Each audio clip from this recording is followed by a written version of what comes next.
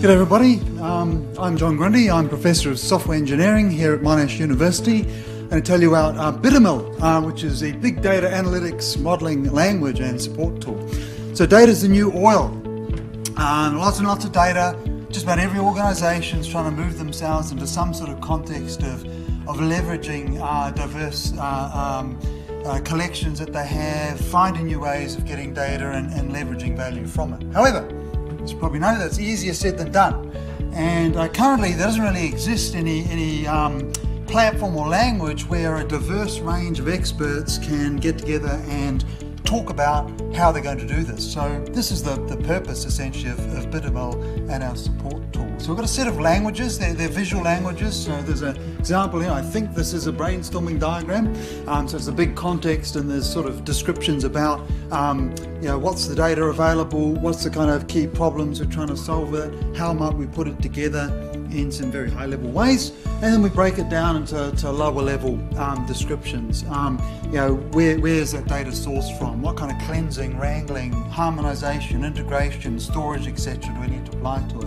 In terms of techniques, so these are kind of a range of data science techniques that we might need to cluster, to search, to classify, to detect anomalies, to detect patterns, etc.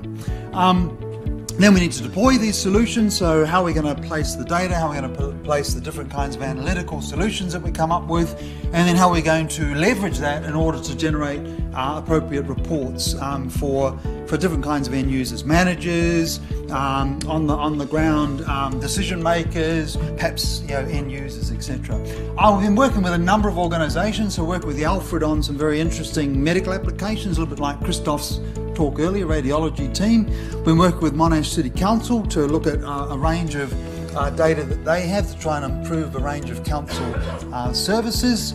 I've been working with a bank, not allowed to tell you which one, but you can make some guesses, at a number of financial data analysis problems that they have. We work with a couple of SMEs, doing consultancy in a range of target domains. So we're after organisations that have a range of data, range of stakeholders, domain experts, managers, engineers, data scientists, and potentially end users, clients, etc. of the organisation, putting them together as teams, understanding the kinds of solutions they need, coming up with a set of descriptions of how to achieve that solution, and then achieving it. So we're after use cases, we're after interesting problems, we're after industry experts that we can talk with, refine our tool, refine our process, look at how we can add value to the development of data solutions.